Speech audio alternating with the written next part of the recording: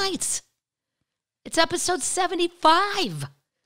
Shouldn't I get a present for that? 75th episode? Does that matter? Probably not. Well, I do have a giant beer. What am I drinking? I'm drinking Revolver Brewing, a Texas ale that I picked up down there from Granbury, Texas, and I didn't know exactly where that was. That's the front. Well, they both look like that. It's outside of Fort Worth. It's like southwest of Fort Worth, which I do love me some Fort Worth. Mm-hmm. Not throwing shade on Dallas. No. I just that like Fort Worth isn't quite as crowded, and it has kind of that country western feel. But yet very modern. Blood and honey ale. It's a blood and honey ale. Nice. It's really good. Yeah. Cool. Way to go, Granbury, Texas. And speaking of Texas, a lot of you termites gave me the heads up, but I already taped CBS Sunday morning show with Jane Pauley. And why do I do that?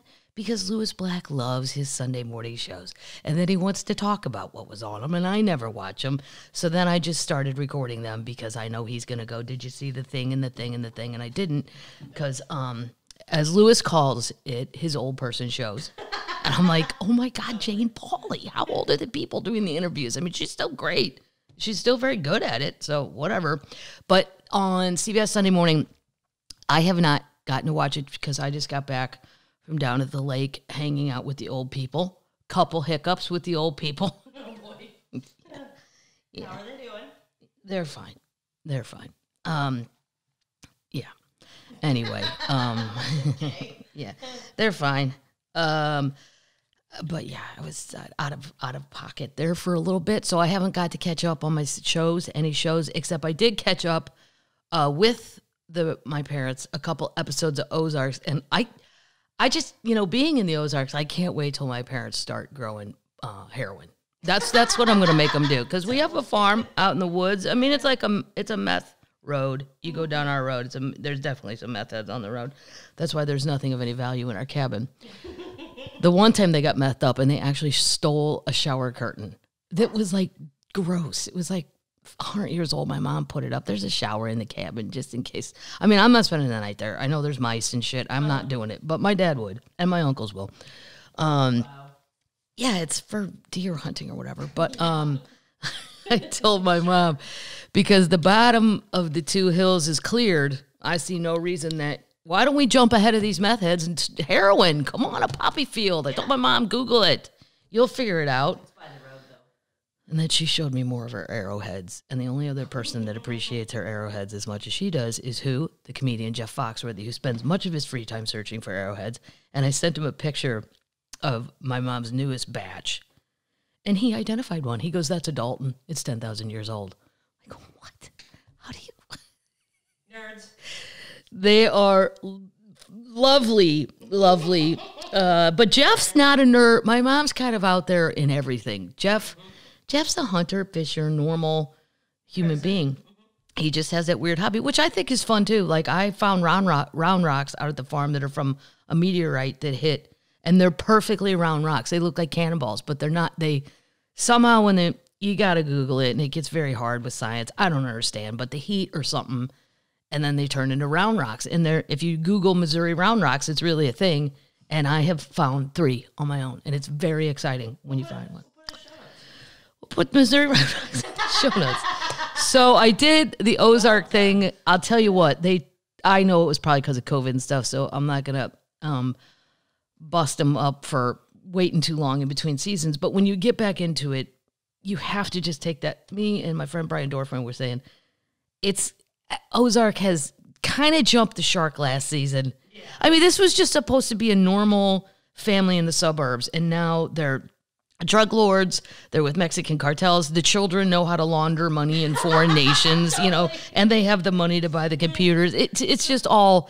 But once you take that leap of faith and keep going, then I had to watch. Me and my mom watched 3 in a row, because then you're into it and you want to know. So I got to finish that up. But today, I'll just full disclosure, is a Sunday, and it's a football Sunday. Kansas City.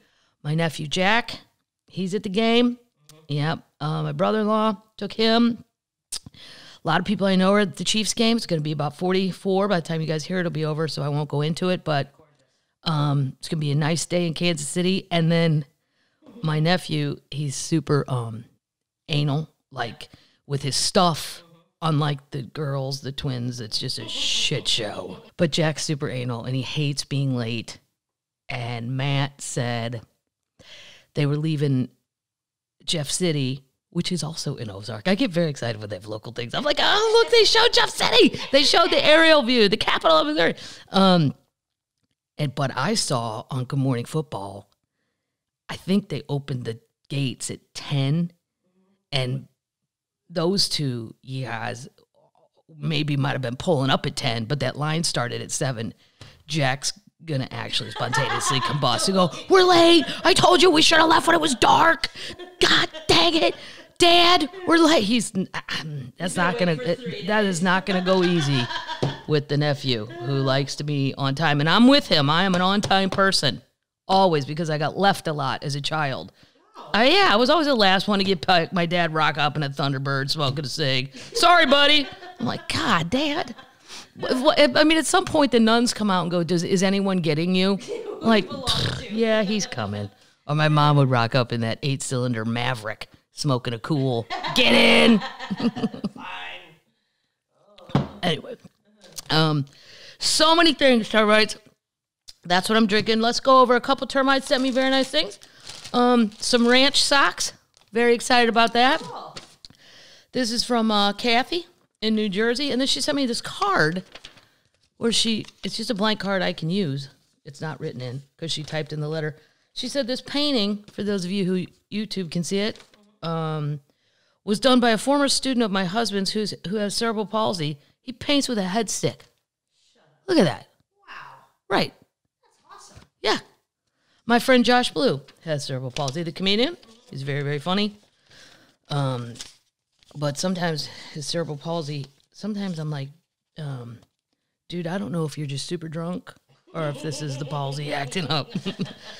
But we laugh about it, and he laughs about it. And he's really a funny comedian. Josh is super funny because he doesn't just rely on palsy jokes, and then that sounds like we're all super mean as comedians. We're like, hey, man, don't just go for the handicap thing every time, okay? But he doesn't. He has funny cerebral palsy jokes, but he also has a lot of really great just jokes that aren't all tied in with that. So thank you for the socks. Those are great, Kathy. And then this termite from the desk of a worthy termite. That's what it says. Yeah, nice. Sherry. Yeah. Sherry sent me a bunch of books, which is really nice. Oh, that's cool. Yeah.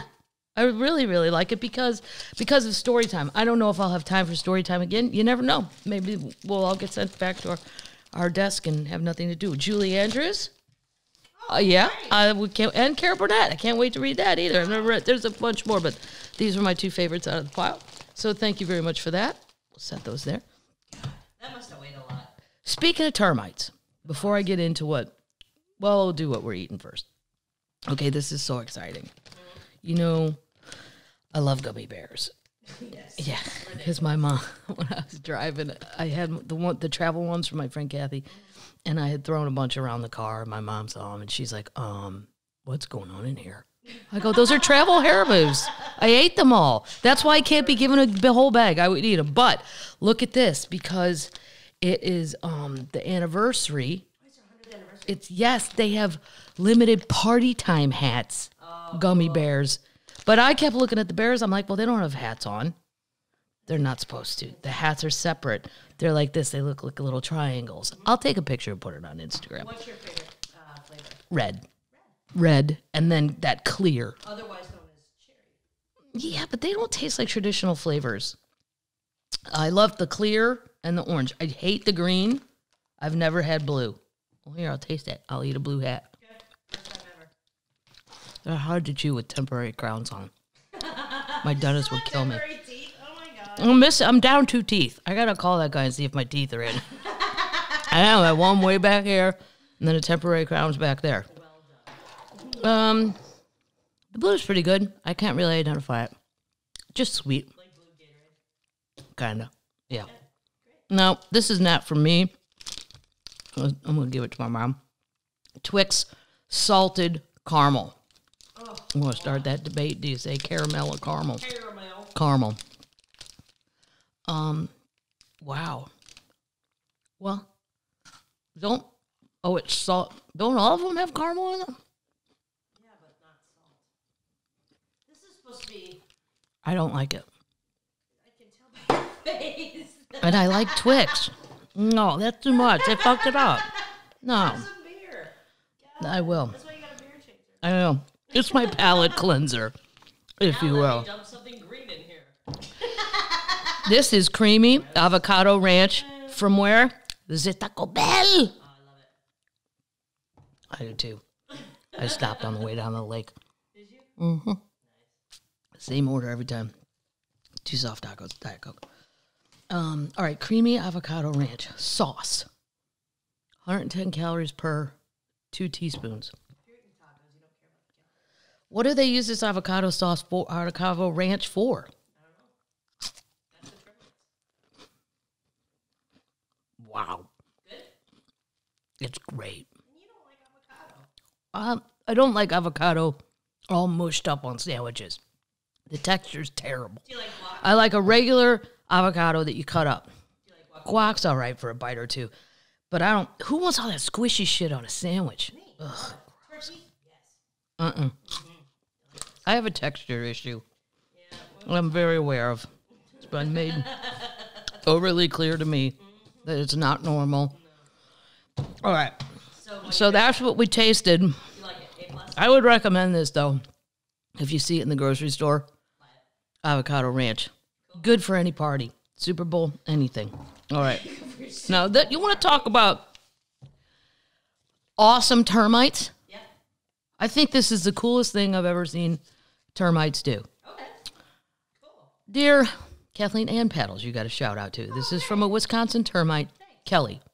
And I'm going to say her last name because she, you know what? It's in the article. I don't know if I'm pronouncing it right. Mould. M-O-U-L-D. Anyway, thank you so much for your dedication.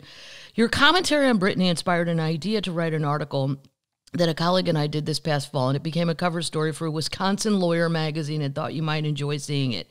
Have a wonderful holiday. Happy New Year. Blah, blah, blah. So I've had this for a minute. I just keep forgetting to bring it upstairs. But this is Wisconsin Lawyer. And I read the article. It's like a 5-page legal thing about conservatorships and how do you, because I always think this is really a leap, but I loved, one time I went to the Mary Todd Lincoln house, and I believe it's in Lexington, might have been Louisville, I don't know, it's in Kentucky, and I just stumbled upon it taking a walk, and I went in, and I had read that Mary Todd Lincoln was crazy, at times. Probably back in the day, undiagnosed bipolar, manic, definitely manic, manic episodes. But her son, back then you could just throw women in psych wards. Well, all the way up to like the 70s, I think. Anybody that was married could just, or if you were the son, I don't know if a daughter could do it. But, and it was so funny because when I said to the lady at the Mary Todd Lincoln house, that lady was a very serious person. And I said, hey, I heard some stuff I read said Mary Todd was a little, cuckoo for Cocoa Puffs. And she said, I don't know exactly what you're talking about, but those things won't be discussed on this tour. Oh, my God. Oh, smack. Ooh. I'm surprised I got to stay. But then when I was talking to my dad about Brittany, and I think I may have mentioned it because my dad's a lawyer. And so this is the article, Free Brittany. But what's crazy is it's so well done. Her and her work colleague, Kate Trudell. That's really cool. They knocked this shit out of the park. Every state is very different because my dad always prefaces stuff when I go, hey, man, can you just do this to Brittany if you're the dad or whatever? He goes, once again, Kathleen, I'm not familiar with California state law. He goes, but in Missouri, and then I said, is it different in every state? He said, it's drastically different in every state. So I'm not going to read this article because there's only so many people that would, it would have anything to do with them in Wisconsin. But it is extremely interesting. You should, especially if you think you're half-ass crazy, look up your state laws on guardianships and conservatorships so that nobody can throw your ass in one. Right.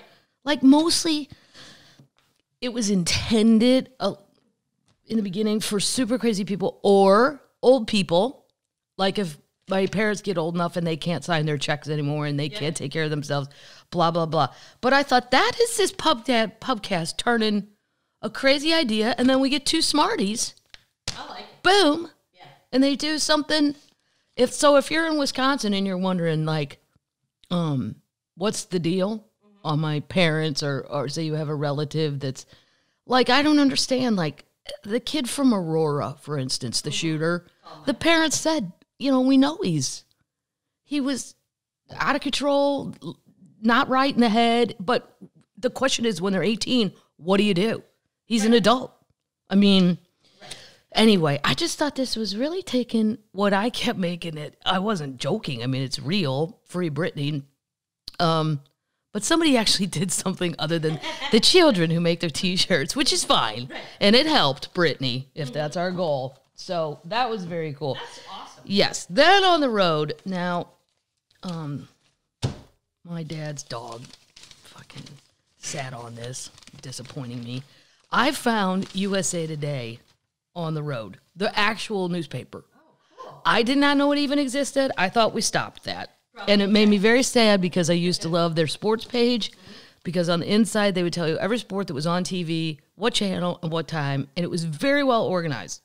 So I'm so sick. Like, if you Google what time is the game on, I mean, forget it. There's not many things.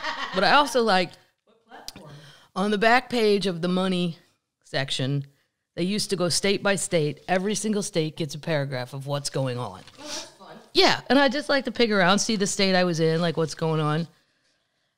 Okay, here's just an example. This is why it made me laugh so hard. Let's say New Jersey. Governor Phil Murphy has tapped Sarah Alderman, the acting head of the State Department of Human Resources, to become the commissioner of the agency. Okay, that's normal. Yep. Sure. West Virginia. Signaling an eagerness to diversify its energy offering, coal-dependent West Virginia would eliminate a ban on nuclear power plants under a bill that passed the Senate on Tuesday. That's normal? Yeah. Mm-hmm. We'll do one more normal one. Okay. How about, let's go, Idaho. Lieutenant Governor Janice McGinshin asked legislative budget writers for $29,000 in taxpayer money to cover legal fees incurred after she lost a public records lawsuit. Okay. Here's Missouri's. Okay. Eastern Missouri prosecutors have refiled a felony terrorist threat charge against a man accused of live streaming threats to bomb and kill people while he was dressed as the Batman villain known as the Joker. What? What? I mean, this is why I love my state. Like, this is what we're like. Are you shitting me? Right. There's some guy dressed up as the Joker saying he's going to bomb shit. Well, yeah, we got to take care of that. Wow. So that made me laugh really, really hard. Missouri Pride. I mean, you have to take it seriously. Speaking of Missouri, In Go Chiefs. in Ozark, we were talking about Missouri versus Missouri. Mm. Will you explain that, please? Well, I can't get too picky and critical. First of all, when you see those pine trees in the show Ozark, that is not shot at the Lake of the Ozarks. They did the aerials of Lake of the Ozarks, but somehow we as a state messed up and didn't get what they wanted. So they went down. I'm sure it's Lake Lanier. It's definitely Georgia. There are pine trees everywhere. There's not a pine tree in Missouri. And then there's just little tiny, like Ruthie has the perfect rural accent. It's not Southern. It's just rural. Rural Missouri. Yeah, she could be Southern, but they bring in this guy as a lawyer, but he sounds like he's from Chicago, and he says Missouri. Nobody north says Missouri, where they go out. You know, I live down in Southern Missouri. That's Southern Missouri. That's the Boot Heel. That is Northern Arkansas. Anything north of St. Louis or north, it's Missouri. Kansas City. And then East Coast people call it Missouri. I think they get confused because it's Mizzou, so they just throw Z's in there. I'm like, no, not Missouri.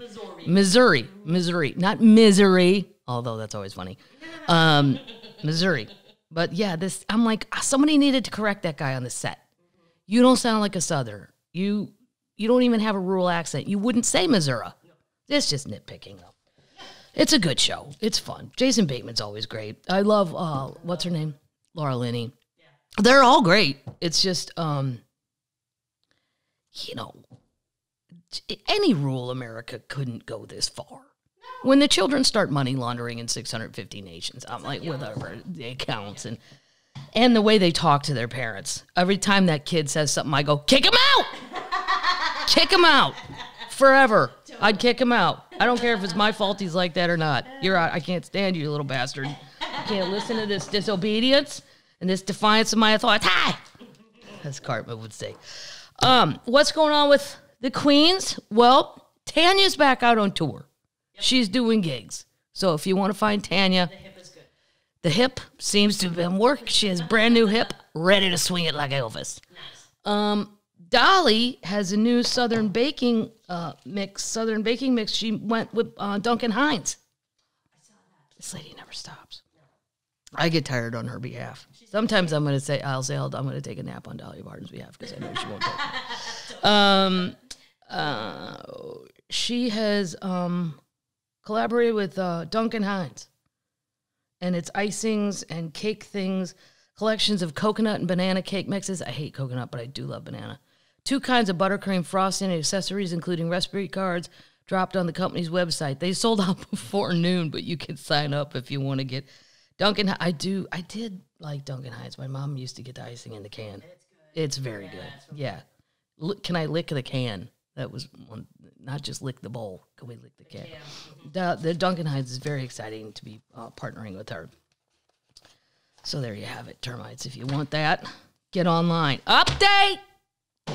I can honestly say I'm not sure this is an update. I don't know if this podcast was started when Tiger King was on. Yeah. Was it? Yeah, the pandemic. Huh?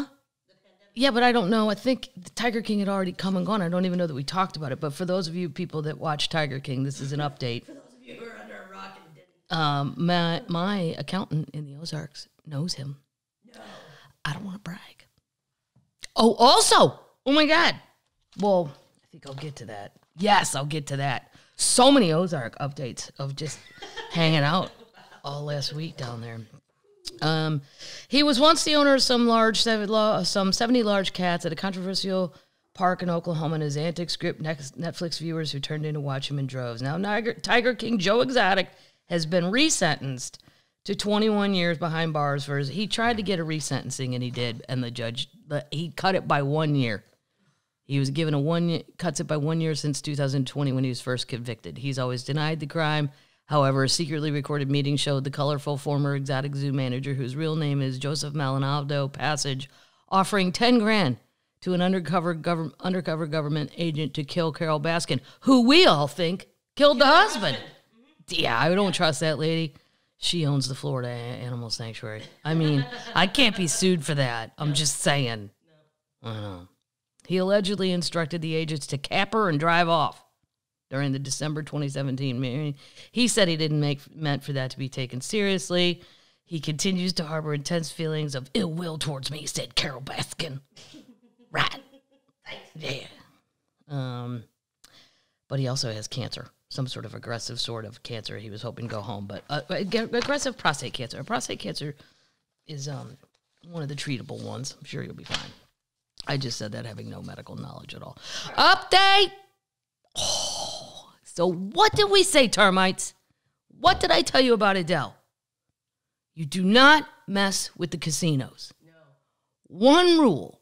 If you ever want to work in Las Vegas or Atlantic City, maybe Reno, I'd throw in the bucket just for fun, because they're connected. They're all, well, Reno and Vegas are some of the owners own casinos in both. Atlantic City might be its own separate animal, but they all operate in the same kind of way. And sometimes if you behave like this lady does, it's fantastic. Yeah. But if you don't behave, they don't take it personally enough. And I understand why. They're there to make money, and they don't have time for, like, the people that work at the Mirage, for instance. I am actually very good friends with those people, but they're not the owners of the property. And the MG, I've worked every casino in Vegas, and the only rule is do what they say. If they say do 45 minutes, do 44:59. and get your ass off the stage. They have reasons for all that shit. It is not yours to question. And I don't have a problem with it. Pay me, put some Diet Coke and beers backstage. Mama Termite is happy. Yeah. So what did I tell you? We went through a bunch, Termites, Paddles contributive, of who might take her gig. Keith Urban. We said one of them country guys. You thought Garth Brooks, and that was a great guess because he loves the press of being the savior. And then he'd get a bunch of, yeah, whatever. But it's still a good show. He's a good performer, you know, if you're into it. They got Keith Urban. And guess what, Adele? You know, I hate to say it. Your shit is already out back. Right. In 24 hours, your crap. And guess what's in the gift shop now? Keith Urban t-shirts. Yep. Vegas don't fuck around. No. They don't care either. So now there's all these reports that she told Caesars to change their sound system. Yeah. First of all, now I'm not a singer, but I am always amazed when I go in especially from being on the road and doing a million theaters, and then half the time I end up, if I ever argue with someone, it's the sound guy or lady. Usually. Because they'll go, well, it sounds really good out here. Yeah, well, I'm the one that gets to decide. Guess who does this every night? Right here. This lady. Because I always want them to turn it up. And then they're always like, oh, we really feel like we're, blah, blah, blah, blah. Oh, my God, can you just, what do you care? Right. Just turn it up. But anyway, I'm always amazed in Vegas, even in the comedy clubs in Vegas. Like now, like I'm in the bigger, you know, the fancy pants showrooms where there's 1,400 seats. But even a comedy club. The Improv, for instance, at Harrah's, the old Improv. I was amazed at the sound because it was so awesome. Vegas doesn't fuck around with that. So I don't know what she thought was wrong. I'm not a singer. Maybe it's entirely different. But they were going to accommodate that. That's like a big deal. Yeah. Really? They were going to switch all of it out. Yeah. It was something called the Meyer sound system. Wow. Shows you how much I know. I don't even know what they're called. I just want to know if it's on. She was displeased with the set design, particularly over a swimming pool erected in the middle of the stage. Sources say she had multiple bones of contention about the show, including, but not limited to, the choir and the sound system. She wanted the Caesars Coliseum. Seinfeld works there, and Chuck, my friend, opens for him sometimes. And Chuck said it's amazing. The Caesars Coliseum allegedly already completely revamped its sound system because Adele objected to the Meyer system it was previously using. Wow. Now they're saying to keep going that it's a breakup with her boyfriend, that something's going on with that sports agent guy, and that she was crying in rehearsals and then taking calls and crying. And you know what? I really like her music, and I really hope she gets her shit together. But if you go to the Cher show, I expect an extravaganza. Yeah. Because it's Cher. Right. But if I went to see Celine Dion, I wouldn't expect, just sing. That's what you do. Right. Cher's a performer. Mm-hmm. Adele, you always stood there and sang. Right. There was nothing else going on. Nope.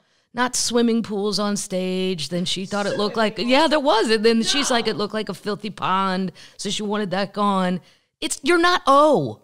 You're not the show O. You're not, just go sing. I don't know how people, even Barry Manilow, his show was great, but he would have done it with just a piano if he had to. Right.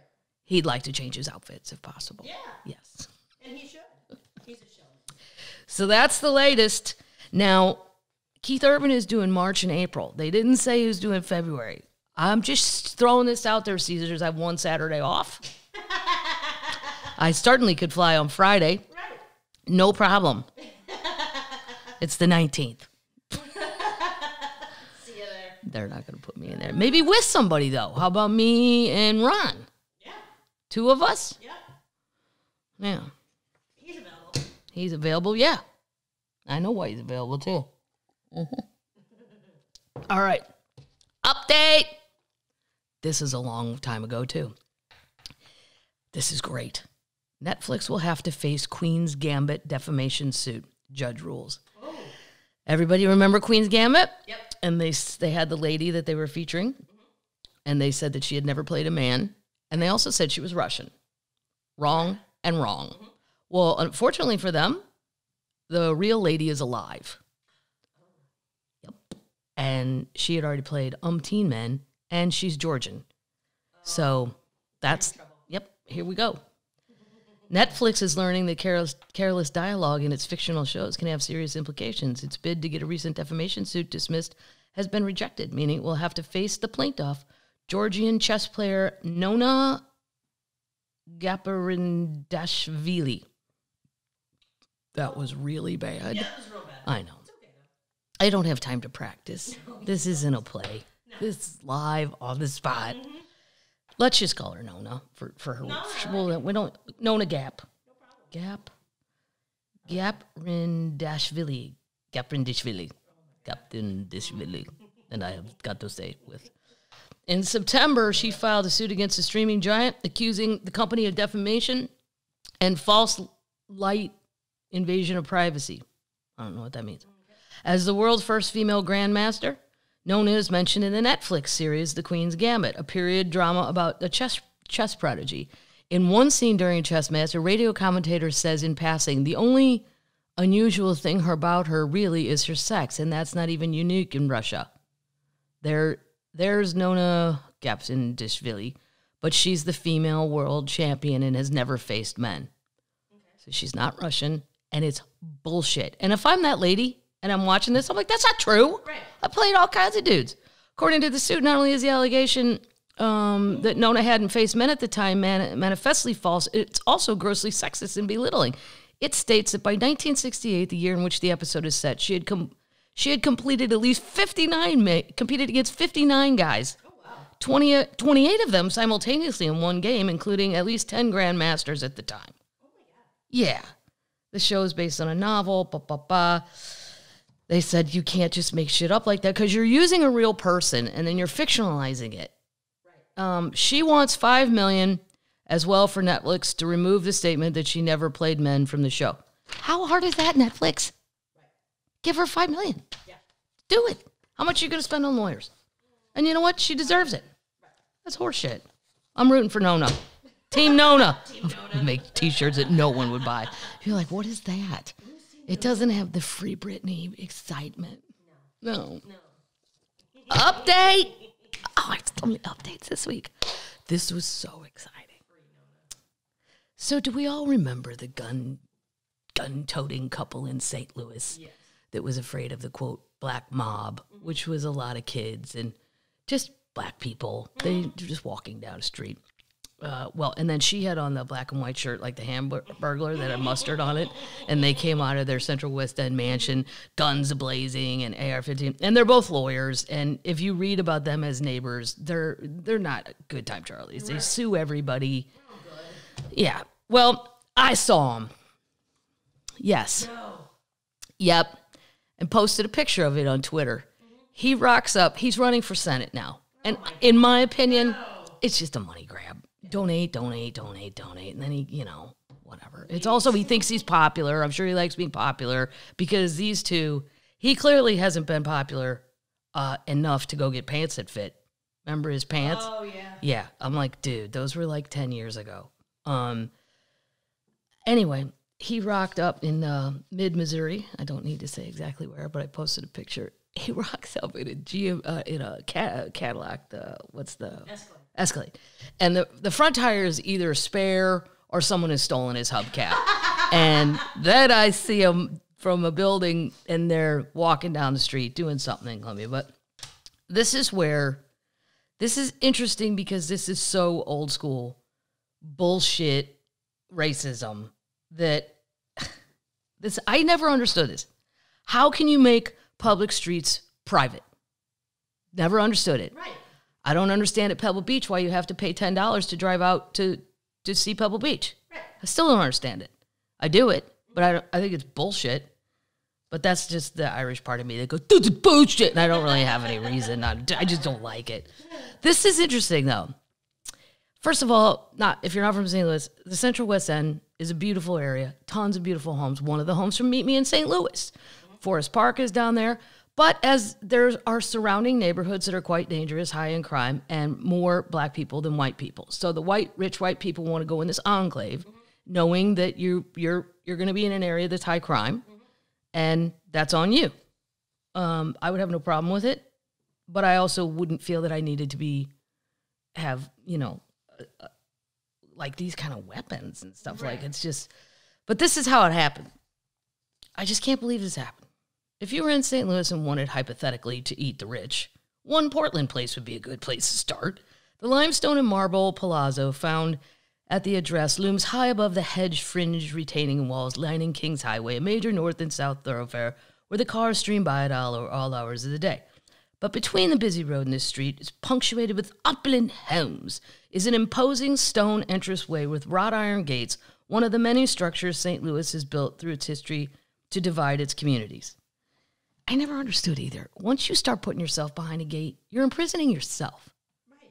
Like, so what? You're going to get in your car and leave your gated thing and then go to wherever you're going and then come back and never go in the actual community? Like, anyway, it's interesting.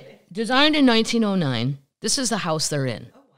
They're all from the late 1800s, early 1900s, and they're beautiful. I mean, the 15 rooms, they're like, it's like the Sound of Music houses or something. It really was. They really did film me. Giant. Designed in 1909, the 18,000 square foot mansion, this is where the Hamburglar lives, was a wedding present for Anna Bush, daughter of beer magnate Adolphus Bush, whose name adorns the city's ballpark. The mansion was purchased in 1988 by its current residents, Mark and Patricia McCloskey, Hamburglars.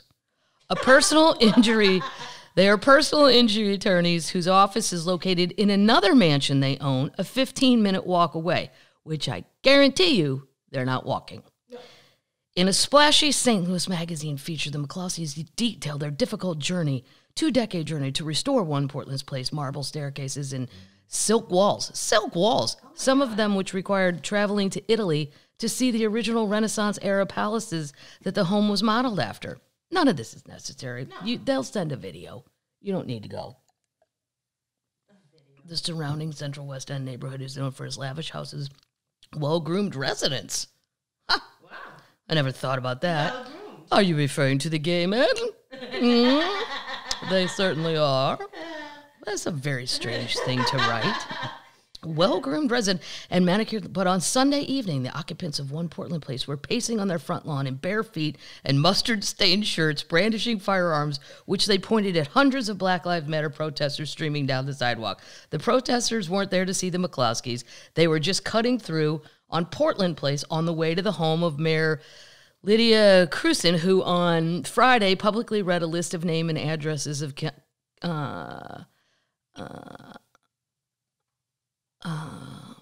going. Oh, yeah, okay. So she owns a house in the Central West End, too, a brownstone. They both have houses? She listed the names and addresses of people that wanted to defund the police department. So I don't know about that. By taking this street became a symbolic moment in itself as the protester toppled the century-old roadblocks intended to keep St. Louis's white ruling class separated from the rest of the city. Although videos show protesters walking through an open gate, which appears undamaged, right. I think they just opened it. Yeah. And when let's cut through here. Right. Like, I wouldn't think you could own a street. I would just think these people put up gates because they're scared shitless of us, right. The rest of us that aren't bazillionaires. And so what if they call the police? Well, McCloskey told the news that protesters had smashed through the historic wrought iron gates of Portland Place, destroying them, rushed towards my home where my family was having dinner outside and put us in fear of our lives. Hot dogs. Private property, get out, Mark yelled at the protesters, emerging from between two-story white pillars and cradling an AR-15 assault rifle. As the crowd began to call in response, whose streets? Our streets. And somebody yelled, it's a public street, asshole. Somebody else yelled, we're on the sidewalk. This is all private property, he yelled, the Hamburglar, his husband. There are no public sidewalks or public streets. We were told that we would be killed, our home would be burned, and our dog killed. We were all alone facing an angry mob. They're not coming from you. They're not coming for you, Chubby. They're trying to get to where they need to be going, and you just happen to have the easiest cut through. Totally. Private streets remain a stubborn relic of St. Louis's Gilded Age. Homeowners paid for streets and sidewalks to be paved long before the surrounding arteries were maintained by the city. In doing so, they purportedly reserved the authority to decide who could use them. Wow. Yep. Wow. Which, according to an 1895 story in the St. Louis Republic, was a privilege, not a right. Whether they still functionally or symbolically shut people out, one can easily, this is the other thing, you can still get on the streets a different way. The wrought iron gates are on one side, but the other ends are open. Oh. Yeah. One can easily enter Portland Place just around the corner from the gates. The ornate gates, guard towers, black powdered coated signs denoting private street in gold embossed serif type dot the St. Louis urban landscape as a reminder of these restrictions. A revitalized movement to limit access to St. Louis's streets emerged during the 1970s and the 80s, with the population of the city dwindling to half of what it had been in the 50s, largely because white families moved to the surrounding suburbs. By the time such and such left, they're trying to undo it. There's another street level delineation that keeps the Central West End exclusive. Delmar Boulevard, the East Artery, creates a barrier known as the Delmar Divide that slices through the city. Historically, neighborhoods north of Delmar were redlined because they were home to predominantly black communities, while white families to the south received federal loans to buy or improve property. So the white families got loans, right? Funneling government capital directly to the renovation of those mansions. Mm-hmm. Now, yes, we should have renovated the mansions, right? But you don't just. It's so imbalanced. Yeah. Oh my God. The economic disparities are firmly entrenched. On Portland Place, an 1891 Queen and Victorian is on the market for $1.4 million. A few blocks to the north, on the other side of Delmar, a 6-bedroom home built 4 years later is selling for $54,000. No. Yep. Oh my God. So that's what's up with the Hamburglar. I'll keep you updated. Hamburglar and her husband. See if he wins. Wow. Yeah, see if he. Good people. What? I keep that one. Okay, we're moving on to holy shit, they found it. Oh yeah. Yeah. Now, some of the termites sent me this. I love that a lot of you termites already know what I would be interested. Like, we have formed this relationship well enough to know that I like weird things. Not too hard of things. This is literally amazing. Archaeologists have unearthed a flawless Roman blue glass bowl in the Dutch city. I'm not going to say this right either. All right. Nijmegen. Do they say J's? No. Jasper Parnevik. Like, they say yeah. Like, yeah, I'm just thinking Jasper Part, the golfer. So, Nijmegen. Whatever. Put it in the show notes. It's a Dutch city. So, hang on. How do you spell it? Nijmegen. It doesn't matter, except they're that far north. People, have you guys watched Rome on Netflix? It's really good. It's very good.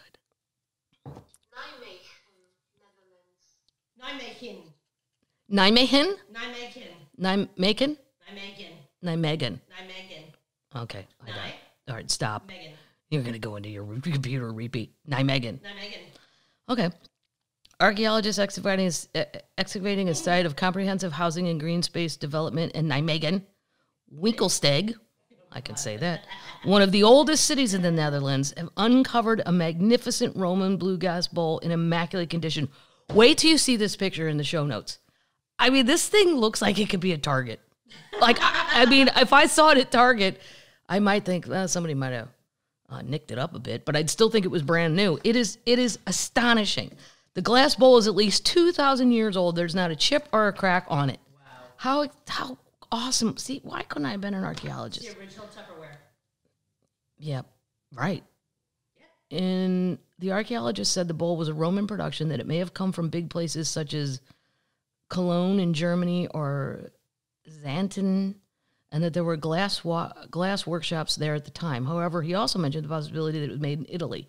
Such dishes were made by allowing molten glass to cool and a hardener over mold. The stripe pattern was drawn in when the glass mixture was still liquid. Metal oxide causes the blue color. I wondered what made it blue. Yeah. The bowl was once a showpiece for the early Nijmegen residents. It's a masterpiece that deserves to be displayed in a museum. I've seen glassware in Italian museums. Yeah, it should be in a museum. Yeah. The name, but that doesn't matter. This city, Nijmegen, was founded as a Roman military camp in the 1st century BC, and a civilian settlement of the local Batavi peoples formed next to it. By the year 98, the settlement was the first city in what is today the Netherlands to receive designation of Roman city rights, making its citizens Roman. Rome had spread that far. If you're a super history nerd, watch Rome on Netflix because it goes through.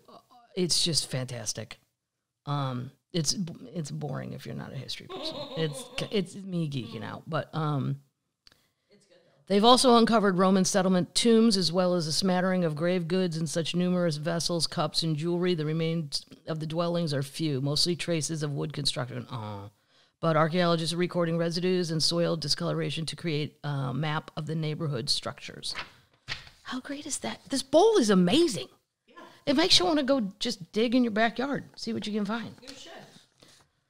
The cats and the fox. I would just, maybe Civil War things, Indian things. That's all I would find. More arrows. My dad used to tell me that if I dug a hole deep enough, I would get to China, and I believed that. everybody's dad's. I know, and I believed it. I thought there might be Chinese kids that wanted to play. I was excited. I did. Like when, I don't know, when my brothers or nobody wanted to play what I wanted to play, like nobody wants to play catch right now, maybe those kids from China won't play catch. Wow. Yep. That's great. There's another holy shit, they found it. Okay. Lost sphinxes of Egyptian king Amenhotep. I already asked how you say that. Nice. Yeah. The third unearthed at Luxor. Yeah. You should see these things. If the world wasn't always so bizarre, I would want to go. Archaeologists in Egypt recently rediscovered 2 sphinxes that guarded the mortuary temple of Pharaoh Amenhotep III, the grandfather of who? King Tut. Wow. It's his grandpa's. Despite 3,400 years of weathering, the sphinxes still bear the carved limestone face of the pharaoh, who is adorned with a royal headdress and beard. The pair of 8-meter-long sphinxes flank the entrance to a processional avenue, which celebrants would have followed from the main part of the temple to a columned courtyard. We're going to put the thing in here if you want to read more, because it's super geeky, but it's awesome. Cool. Yeah, because the area got flooded, and then everything got worn down, and then it would get covered up again. And the fact that they're just still finding, like, giant sphinxes Yeah. is crazy. Like, I would worry about everything in Egypt. I'm like, be careful. You don't know what we're standing on. Like, stop it. Stop digging if you don't know what you're doing. Stop digging. Jesus to children. Yeah, I would say it to the children. I don't see what time. I've got so many things this week. So many things. Oh, my God. This is the greatest story of the week. Count on the Irish to save the world. This is So the Russian, I don't even need to read all this. I can just tell you by heart. The Russian military decided they were going to do some military exercises with submarines and ships off the western coast of Ireland, which, history notables for you geeks out there, if you're standing on the if you're standing in the city of Kinsale and go out to the point of Old Head, you can see where the Lusitania was sunk.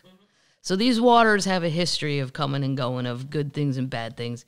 And the Russians were there, and they said, we're going to do our military exercises. And a bunch of Irish fishermen were like, let's go shadow them. I'm like, oh, if it was at the bar, I would have said, hey, now let's rethink this, guys. I would have stopped him. I would have said, listen, Vladdy doesn't seem to be a jokester. Like, I think he's pretty serious. But they got their fishing boats, and they went out there, and then the head of the fishermen, something, Patrick Murphy, contacted the Russian person and said, just so you know, we're going to be fishing out there like we always do. And it's a big area. I saw the outline, the borders of the boundaries of what is designated as the Irish fishing area. It's huge, and he shouldn't be there. And they went out and started fucking with them, trolling. And I'm like, what were they doing? Like redneck things where you just start going around somebody and creating a giant wake and then nobody can stand, right? They kept up their fishing. I don't know if they were taunting them. I don't know exactly what they did, but the Russians have moved hundreds of miles away. no way. Victory That's great. to the Irish. That's great. Yeah, and then there's this guy on CNN, Dooney. His name's Dooney. I love Dooney. He went to interview him, and well, we've lost enough men to the seas. don't need to be going out there with the danger of Russian military exercises. We're going to go out there in the boats. We're going to just tell them, you take your boats elsewhere. And they fucking did. That is just the greatest. Because I can get my Irish up like that, but I would have said, guys, I don't know, man. Let's rethink this one. Maybe we should call somebody. They had a whole plan to disrupt it. The chief of the Irish South and West Fish Producers Organization, Patrick Murphy. Yeah, I can't believe they did it. You gotta Google the video of the interviewing those guys. We should be entitled to go fishing there, and if we're fishing there in these boats, these warships shouldn't be having war games. Fair enough. Yeah. Mr. Murphy said an issue of real concern was that the fishing gear at the back of the boats would get tangled with the submarine. True. Those nets aren't cheap. No. Get the fuck out of here. Just get the fuck. What are you doing here? God. Don't you have enough water around Russia you can practice this shit? And then the Russian guy said that while the Russian military can, within the law, carry out these exercises off our waters and in our economic zone, they are certainly unwelcome, and that has been communicated to the authorities. I mean, that's what the Irish guy said. Yeah. Good for you. Good for the Irish. This is fantastic news. But you guys better hurry if you want this gig. I would love this job. But I'm not 100% qualified. I don't know anything about plumbing. No, you don't. No. The United Kingdom's Peel Island, or Pile, P-I-E-L, is looking for a new king. Oh. Mm-hmm. What's that to do with plumbing? Well, you got to hear what involved to be a king or a queen. Okay. Mm-hmm. It involves running a pub, looking after the island, notable ruins from the castle from the 1300s. It also means a lot of isolation and being doused in beer. You could totally do that. Wait till you hear. No, I can't do the plumbing. And I don't know enough about. I'd have to bring my dad. I don't know how to fix up a castle from the 1300s. That would be a great reality show. Yeah. I'm not sure my dad would know it. He's pretty all-around construction, psycho. He's really into it. The Barrow Borough Council, a local government on the west coast of England, has started the process to find a lease holder for the Ship Inn, the pub on the tiny island that it says is popular with day-tripping visitors. Now, see, this island sounds better than the one we talked about last week. That one sounded a little more remote, the one off Scotland. This one has daytime day trippers. There's a pub is open. Here's the problem, though. That lease includes maintaining a toilet block and looking after the grounds of the island, which includes a picturesque ruins of a castle built in the 1300s. The job starts in April. A toilet block? Yeah, I don't know what a toilet block is. I don't know. Well, that's why I can't do it. I don't even know what it is. That's where you start. The previous leaseholder, he quit in May. He bailed early in May 2021. Local volunteers volunteered their time to do the painting and other maintenance. And a Peel Island Pub Company was set to run the site for a few months in 2021 in order to better understand the costs involved, the council said. Now it wants a suitably experienced operator, ideally on a 10-year lease. It's like a pump house. A toilet block a pump house? Which has been constructed primarily to provide toilet facilities for the users of a facility. Well, my dad knows how to run a pump house. Yeah. He built his own pump house. That's where the snake lives. Yeah, we just got to keep Jack going. You guys could do that. Well, he could do it. I don't know how to run a pump house. I won't even go in the pump house out on the farm because that snake lives in there. Right. And then you put up a picture of it and Instagram, everybody, because it's a nice snake. Not when it's over your head and it shocks you. No, it's not. But running Peel Island comes with a couple of complications.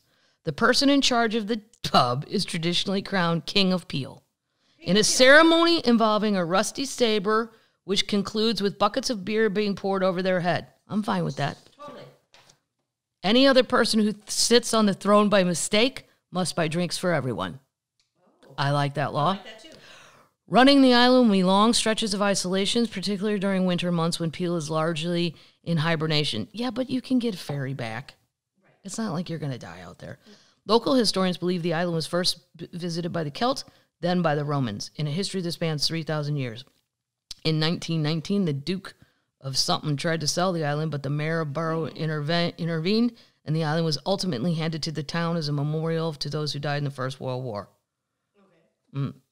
Between April and September, a ferry ticket will take you to the island. You can have a drink or meal at the inn. Campsites are also available. Wow. Yep. Cool. So, there was something else I was going to read to you about, though. It could be a queen. It doesn't have to be a dude. You probably have to be a citizen, though, I would think.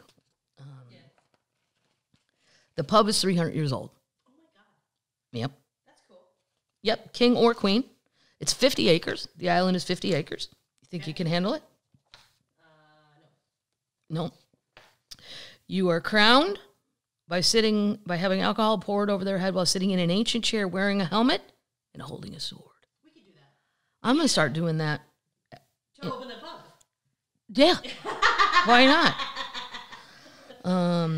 You have to have sound local knowledge. I don't have that. That's great. Yeah. The pub is called the Ship Inn. That's about all I can give you. Okay. This is a historic site, and the site of special honor. Visitors can ramble among castle ruins and stroll along the beach, and there's tons of seals out there and stuff, but are asked to respect the built and natural environments. But camping outside the designated camping areas, open fires are not permitted. So, a little something there. If you're looking for a gig, are you bored? You sitting in England going, I got to get the fuck out of here? I got your job. I got your job. Quick note, very excited. Anita Baker, I should have done this up front, who I really love, and one time got to drink vodka and eat Fritos with on an airplane. Nice. Very fun. She's a hilarious person. A lot of people you think of her as the singer, which she's great. She's wonderful. But she's also funny and smart. Very funny, though. Anyway, she announced that she's not quitting in a great way. Good. She's good. She took to Twitter on Wednesday to announce a new Las Vegas engagement in May. How great is that? Yep, because I rambled on down there and saw her. Great, great, great show. She sings all the hits, unlike some people I know that don't do that. Yeah.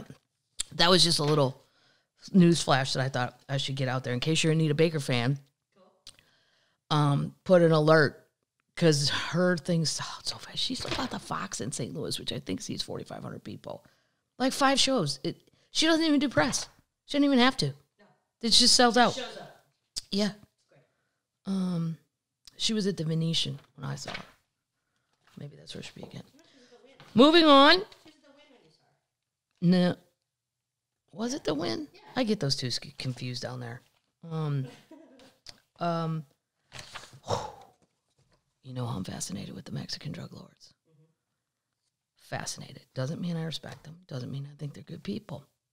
But people in this country think the mafia did crazy things. They did. And I watch all those mafia shows, too. I'm into that, too. But I've watched so many because my dad would make us watch them growing up. I don't know what he thought we were going to become. But, I mean, Sammy the Bull Gravana. I can't. I already know. I got all that. This is new. Mexican cartel assassin cuts out and eats the heart of a rival gang member in a horror warning. What? Yep, and he posted it. A gruesome video has emerged online of a Mexican cartel assassin butchering and cannibalizing a rival gang member as a horrific warning to enemy cartel cronies. Now, before I even read this, Google Mexican journalist assassinated. They're starting to assassinate all the journalists. And, there's this one really pretty lady, and I don't need to have to say she's pretty. It's just noticeable. She's extremely pretty. And her ass was like, I'm chasing these motherfuckers, and I'm not letting up. And I thought, you're insane. And I believe she's the one that got murdered last week. I'm not 100% sure. A woman did. Not sure it was her. You can't even report on them, or they will come. And they're not kidding. This isn't wear a bulletproof vest. That's not enough for a bomb in your car. Right. What are you going to do? Walk around in a literally a suit of armor from Peel Island? I mean, I wouldn't do it. I admire the ones that try, but no. Nope. A Mexican cartel assassin butchered one of his rivals, cut out his heart, and took bites from it as a warning to other gang members. It is understood that the mutilated corpse in the video belongs to a gunman working for the cartel whose former leader, Joaquin Acavado Guzman Lara, otherwise known as El Chapo, is serving a life sentence. So this guy is working for El Chapo, well, currently El Chapo's sons. They've taken over that. The description on the video on the blog borderlandbeat.com reads, a new video from the Mexican underworld has just surfaced online. From this broadcast, a fallen Mayo Zambada gunman lies dead on the ground next to other deceased individuals. Ooh. And then there's a picture. I didn't watch the video. I can't watch that. Deep cavity wounds have been made across his torso. A large fixed blade knife is suspected of being removing several body parts. The shadow of a person swinging away to dismember the corpse off camera can be seen on the left side. Oh. The hitman dismembering the body is thought to be a member of the new Jalisco New Generation Cartel, or CJNG, whose leader, Nemiso Cervantes, commonly known by his alias El Mencho, is the most wanted man in Mexico. Wow. Yep.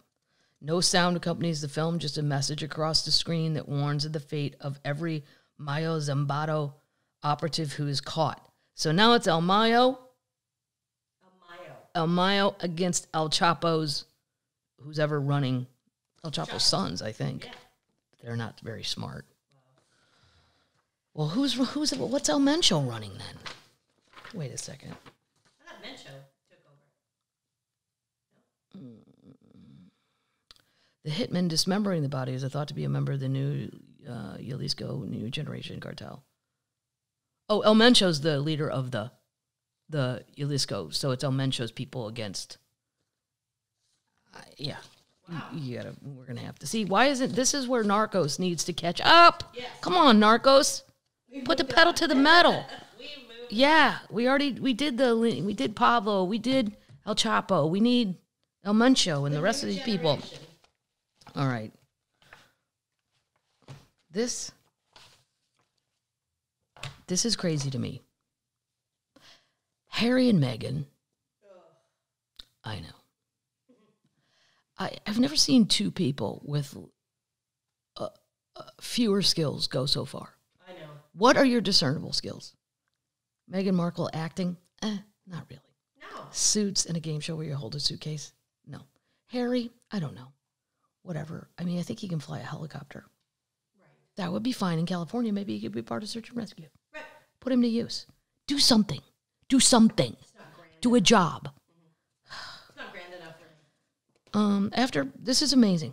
After Prince Harry and Meghan Markle left the royal family, they've been signing deals, opening charities, business ventures, one after the other. You mark my words, till she'll make him move back down to L.A. because Montecito's too boring. Ron had a house there.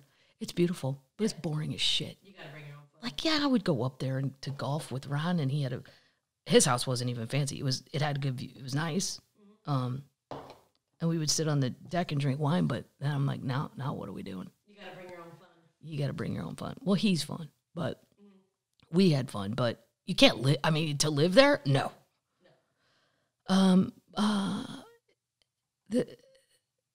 So Spotify paid Meghan and Harry $18 million. That was in 2019. I remember that. So far, they have submitted 33 minutes of material. Wow. Suckers.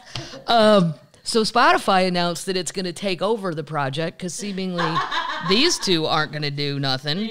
And you can only blame so much on COVID.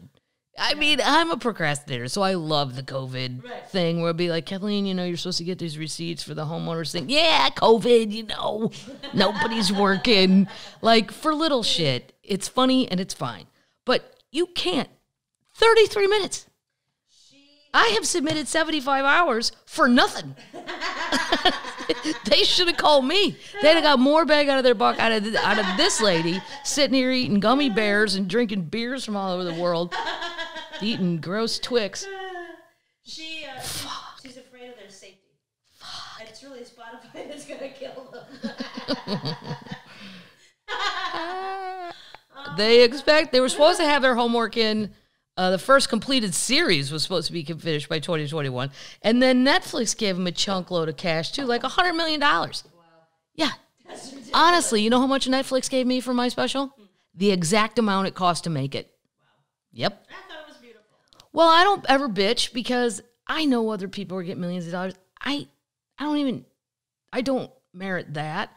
I think I merited a little bit more than I got. But I'm also not a fighter. What do you want? As long as it's going to be funny and it's a good commercial.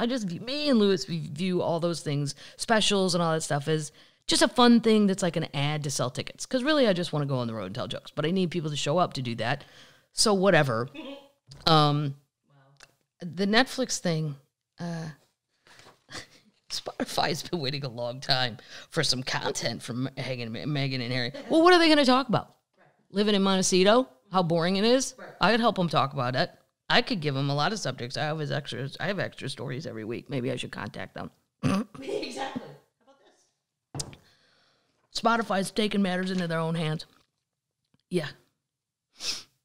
They just don't have any content. I don't have I'm going to research the Netflix one because I cannot just Google how much did Netflix pay Megan and Harry. Everybody in LA jumps on it. Oh my God, they're going to move here. Oh my God, they're the Duke and Duchess. We got to grab them. We got to do it. And then what did you think they were going to do? It's worth about $100 million. $100 million. That's what I thought. Yeah. And there's nothing. Nope. This is where people in charge should be fired. You bet on the horse that don't even run. Totally. Not even is it not going to produce anything. Yeah. Good for them. I just think we should get ahead of this one because I wondered what this was going to be like. Entering Beijing's Olympic bubble is a surreal experience. I actually said I was talking to my mom. I said, would you go to the Olympics? She goes, of course not. Your father won't eat Chinese food. I said, that's not what I meant. I know my dad is 80. He's never had Chinese food. He's never had Mexican food. What? Nope. He's never had a taco. No, and don't even talk about Thai or anything outside of that. No, he's never had a taco. One time we were in a hotel lobby and I ordered a quesadilla. He goes, is that all they have? I go, no, they have all kinds of things. Well, then why'd you get it? Wow. I said, because I wanted it. No, he is a meat and potato, old school, roast beef, mashed potatoes, and peas. The furthest he'll go is Italian. Wow. Italian, and it's got to be normal, quote, normal, meaning spaghetti and meatballs, lasagna. No, he likes my mom's. He won't go Chef Boyardee, although he'd probably eat that and not know. But when I said, would you go to the Olympics, I meant because of all the restrictions that are in place. I didn't mean because Dad won't eat for 2 weeks. So this is what happens if you go. Because I wondered, what about the journalists? What about... Now, if you're young and you've waited your whole life to get to the Olympics, you're probably just going to go and say whatever. But, boy, at this age, I would just say, I ain't doing it. Life's too short for me to be in this situation. Olympics. China's strict pandemic measures are creating a surreal and at times anxious experience. This is what's going to happen if you're going. Journalist, athlete, whatever. Wow. China is isolating everyone coming in from abroad from any contact with the general public for the duration of the games. Oh, wow. Yep. Which open next week. So you're not even going to get to experience China. Nope. That means being taken from the Beijing airport in special vehicles to a hotel surrounded by temporary barricades that keep participants in and the public out. Oh, wow. I only know the experience of Beijing I'm going to experience is the Beijing I will see out of my bus window in my hotel room, said Associated Press photo editor, somebody, I can't say his name, who arrived this week. I'm not really going to experience China. I'm just going to experience the Olympics within the bubble. The experiences of AP journalists who have arrived or are preparing to depart offers a glimpse into the life inside the bubble. Photographer Jay Hong said he had been warned about the bubble, but seeing it in effect was still a shock. He described seeing passengers met by workers in white, full-body protective gear Everyone is tested for COVID at the airport before being transported to their barricaded hotels. The entrances protected by round-the-clock guards. Oh, my God. Organizers want to keep any infections from getting out of the bubble as well as spreading within the bubble. It's gonna. Yeah. You know it. Because somebody's going to land, and that test might say negative at the time. Right. But then they'll be positive. And then you're going to have to stay there. Then you have to stay there. God. Yeah, but hold on. Everyone is tested daily. Failing to get tested the previous evening means being stuck in your hotel the next day. So far, organizers said Thursday that there have been 129 positive tests among the journalists or team officials. The rest are participants such as media, etc. Those who are tested positive are taken to a hospital if they have symptoms or a quarantine hotel if they do not. Yeah, you know what that means. Jail. Yeah. Even, maybe they should have, even getting to China can be worrying, requiring multiple negative COVID-19 tests entered into an app that displays your health status. That kept Arthur on edge during her journey from New Delhi to Beijing via Tokyo. A colleague who had already helped arrive in Beijing helped her download the app. Then when she saw the health workers in biohazard suits after she got off the plane in the airport, it's a bit scary. It's almost like a hospital that was treating COVID patients in the second wave, she said, referring to India's devastating wave in March. Tokyo also set strict rules for the Summer Olympics, but participants were allowed outside of the bubble after 2 weeks. Wow. Outside of the bubble, Beijing authorities have locked down more neighborhoods in the city's Fengtai district on Thursday as they try to snuff out the Delta variant breakout. They have a zero tolerance policy. Wow. Yeah, this is not the place to go. I know, but what are you going to do? You worked your whole life if you're one of the athletes. Would you rather be in a jail over there, testing positive? Would I rather be in a Chinese jail? No. Depends on how much my chance of winning gold is. Oh, my God. Oh, my God. If I win gold, there's a good chance I could be super rich. I mean, it depends on what sport. Sadly, like no one. The gold in curling in America, you don't get a Wheaties box. You do in Canada, but not in America. Canadians love curling. Well, I have another thing before we go. No, maybe I'm going to save this one. No, don't. McDonald's is adding some of their secret menu items to their regular menu, including a Big Mac plus a fish sandwich plus a McChicken sandwich called the Land, Air, and Sea. So people started doing this on TikTok, just combining things, and now you can order them. But what's really crazy is, like, you can't call this creating a new sandwich. It's just piling. You're just piling things. But I guess it might be cheaper if you buy the one instead of buying them individually and go, look what I did. And I could totally see one of my nephews doing this on TikTok, just so they can go, watch me eat it. Right. And then they would do it, and they think it's hilarious, and then their friends would do it. It's fish and a burger? Well, the Land, Air, and Sea is a Big Mac, fish, and chicken. Yeah, no. Gross. And they use hash browns as a bun. How does that even stay together? Gross. This just sounds like teenage boys going, watch this shit. And they think it's hilarious. Yeah. And then they have a very serious picture of Ronald McDonald in this article, and it's terrifying. And then I think, Okay. Here are the 4 sandwiches you can get. Hash brown McMuffin. In a breakfast-only exclusive, this order combines a sausage, McMuffin, hash browns, and a hash brown for extra crunch. You can get a crunchy double, 6 pieces of chicken McNuggets, inserting them into a double cheeseburger. People have lost their minds. What are you doing? I would try that. Gross. Yeah. Land, If Air, you have to try one, then that's a good one. And I would make it the egg McMuffin instead of the sausage McMuffin. Land, Air, and Sea. This sandwich combines, we already talked about that, chicken Big Mac, filet of fish. Surf and Turf. This puts together a double cheeseburger and a filet of fish and is only available on the app or through delivery. That's awful. It's ridiculous. Yeah. Just because the children on TikTok do things doesn't mean you have to actually act upon that. Just let them do their thing. Let them make their own and keep charging them more. We're going to go through the drive-thru and see if it's real. I don't want to. You know what else I thought? Lewis, a long time ago, he bought me the magazine The Week. Mm-hmm. And I never even saw it. I didn't even know what it was. But I saw it in an airport once and I bought it. And it's good. Because it's hard. But I like that it goes outside the United States. It does United States stuff. But it goes all around the world. And then it has top 10 books, top 10 movies. It's fun. Yeah. But he sent me a subscription. And he renews it every year, which is adorable. With a coupon. I'm always behind, though. By the time I get back from the road and I get the week, that week's way over. But there's still stuff in the magazine I like. And they have a quote page. And I've decided I'm going to end for the Termites a quote, maybe one or two. Yep. Mrs. Rogers. Yep, a nice quote.